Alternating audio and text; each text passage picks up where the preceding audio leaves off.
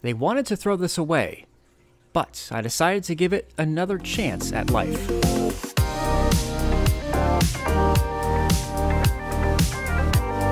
This old desktop was ready to be recycled. I saw that it had some potential based on the i3 processor, as well as the condition it was in. There was also enough I/O with this desktop.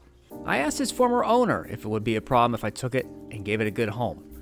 There were no objections. They even placed 12 gigabytes of RAM inside the tower. Granted, it was DDR3 RAM, but it was decent. But since the processor, well, the whole computer, was manufactured sometime between 2013 and 2015, it would likely only handle Windows 10 at best. So, it would very likely just be a Linux machine. One thing I did not get with this computer, a hard drive, which I understand why, security reasons. The good news is that I had a spare I could use.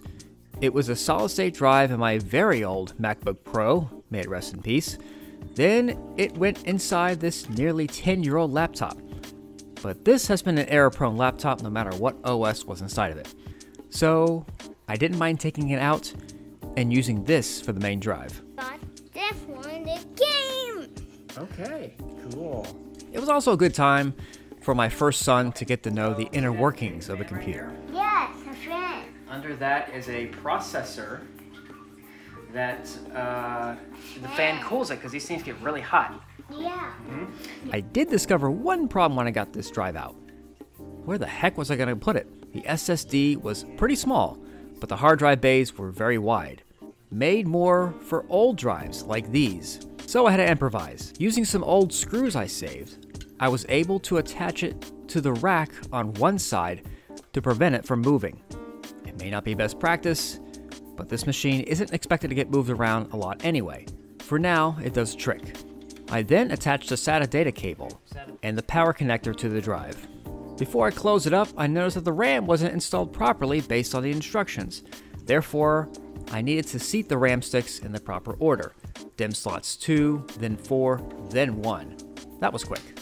It was then time to find the spare keyboard, mouse, and monitor, along with some cables, to get this all started. Now, when it booted for the first time, there was an error. Likely because of the old Linux OS that was on that SSD. But I already made a bootable thumb drive with Ubuntu, a Linux distribution that is free. I will leave the instructions from Ubuntu on how to construct such a thumb drive in the video description. Before I did that, it was a good time to go through the BIOS settings to check device specs, ensure things were working normally, and also change the boot order to boot from the USB drive first instead of the internal drive. This was so that the ISO file can load to install Linux. I was finally able to get it to work, and the rest was fairly easy. It took a few minutes to install, but it was fast. Once I was logged in for the first time, I was able to install the updates to the OS. I was later able to get it moved to my desk. Once I got the appropriate adapters and cables, I was able to get it set up for 2 screens. Despite this being an older desktop, Ubuntu boots up very quickly. Usually, these Linux distros don't need as many resources as Windows and Mac OS. Now, for those wanting to experiment with Linux, whether it's Red Hat, Ubuntu, Parrot OS, Kali Linux, whatever it is, this is a cost-efficient way to go about it. Just take an old machine, maybe fix it up a little bit, and there you have it. So next, I plan on installing a secondary hard drive to do a dual boot for Red Hat Linux, and also I would eventually like to install a Wi-Fi and Bluetooth card in there, so stay tuned for that.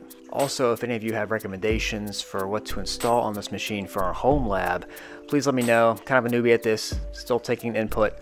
Please let me know what you think, and greatly appreciate that. Also, don't forget to like and subscribe. It helps out a lot. And hope you all have a great new year. Thank you so much for watching. Hope to see you again next time. Be safe.